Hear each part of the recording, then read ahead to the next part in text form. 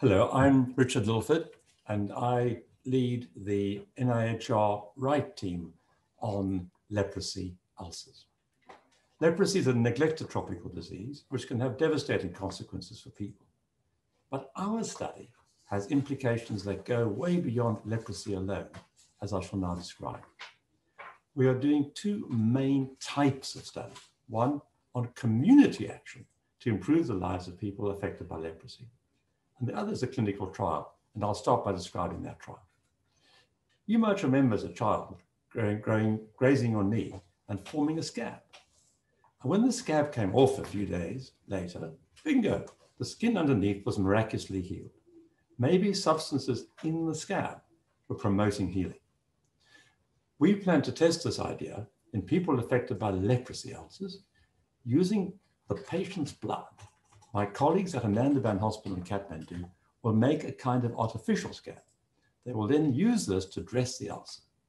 And we'll evaluate this treatment, which has been widely used, but never properly evaluated.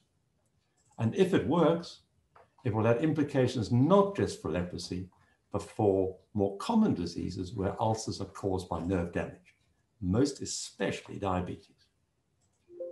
Now, our community action is addressing the social context of people affected by leprosy. Leprosy missions and governments around the world intervene with self-care to promote ulcer healing and self-help to promote social integration and economic advancement. We're evaluating such government and NGO-sponsored community interventions in Nepal, India, and Nigeria. We are carrying out prospective evaluations of new interventions and retrospective evaluations into the sustainability of interventions. And we are measuring social integration and economic progress, as well as health and well-being outcomes.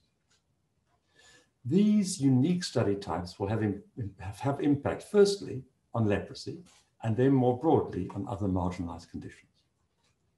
I'm lucky to work with wonderful teams at home and abroad. Thank you very much indeed.